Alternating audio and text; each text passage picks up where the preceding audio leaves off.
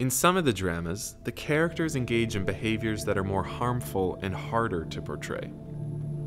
The goal is to represent these behaviors realistically, so the audience is able to understand what is really happening and see it as a serious action rather than a comical one. Drugs. In some of the dramas, the characters do drugs. This can be seen in two forms: injecting drugs and snorting them. For injecting, characters take their right hand and sweep it out in front of them, starting from just below the shoulder and moving it in a circle towards the left arm.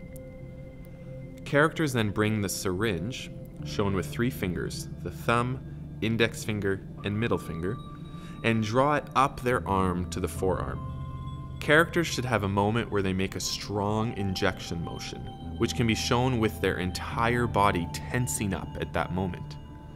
They should then relax their body after the initial injection. Snorting is shown by collecting the drugs in various ways and then bringing them across the nose. From the left arm,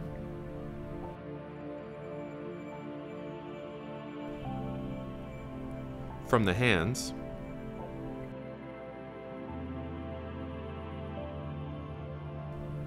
or from the ground.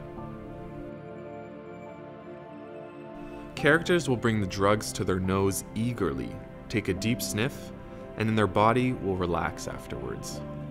Their head should roll slightly to one side, making a half-circle motion downwards, showing the tranquilizing effect of the drugs on their body.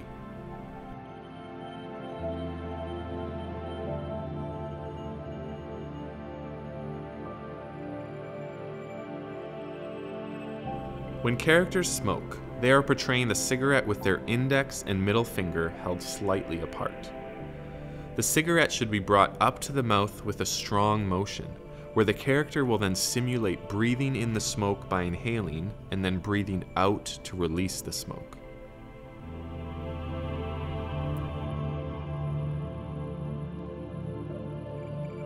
When a character is cutting themselves, they should demonstrate the pain in their facial expression and have controlled movements. They should use their thumb and index finger to simulate holding a knife and then use that knife to cut across the wrist and away from the body. Do not make a flicking motion, a digging motion, or a gentle sweeping motion.